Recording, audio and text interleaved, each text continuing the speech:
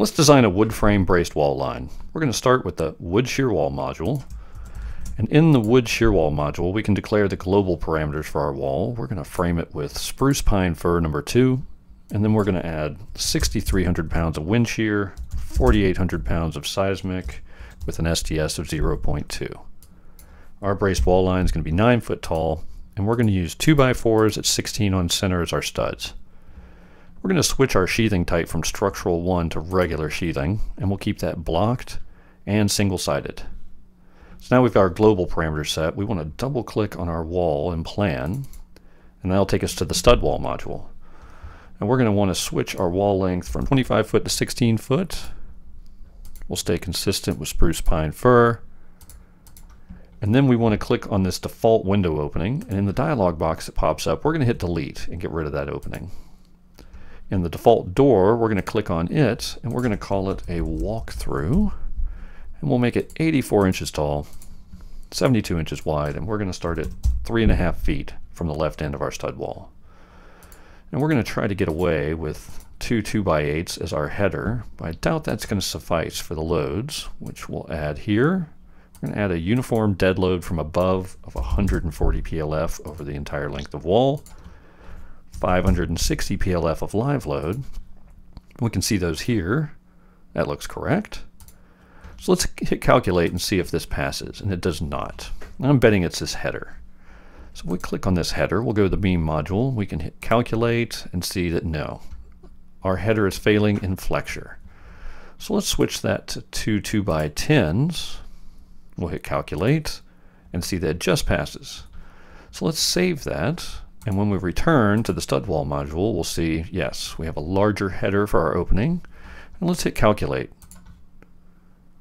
Now our stud wall is passing. So if we save this, we can return to the shear wall module. And this looks correct. Let's add some more wall panels to our braced wall line. So we go over here to the right, hit add new stud wall, and we're going to add an 18-inch jog. And then we'll add an 8.5 foot trailing panel to the right side of our wall line. And we're going to leave our jog as is, unloaded, and double click on this 8.5 foot wall that we've just added. And to it, we're going to add a door opening. We'll call this door 1. We'll make it 84 inches tall, 32 inches wide. It starts 1 foot from the left end of this wall. And we'll try 2 2x8s as our door header. And we'll add the same loads that we added before. We're going to add a dead load of 140 PLF from above, a live load of 560, and then we'll hit calculate.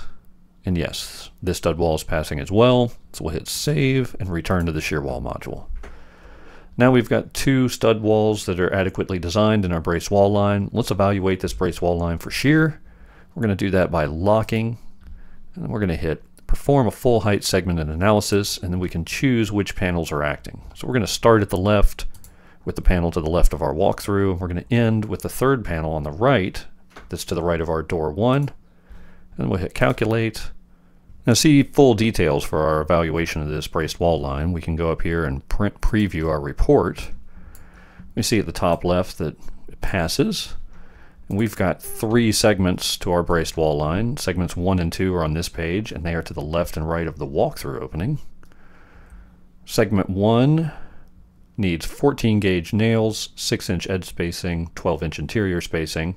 Segment 2 needs the same nailing, and both of these are going to require hold downs at the ends of the segment.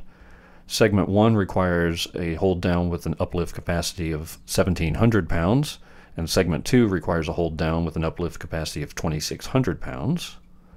If we go to the next page, we'll see segment 3, which is in our 8.5 foot wall.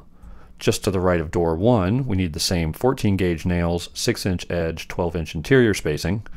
This segment also requires a hold down with an uplift capacity of 2,450. And in green, we've got the unit shear forces in this segment. We've got 269 PLF of shear out of a 400 PLF wind capacity, and we've got 241 PLF of seismic shear out of a capacity of 285. Also provided are deflections for each wall segment, and suggestion hold down hardware.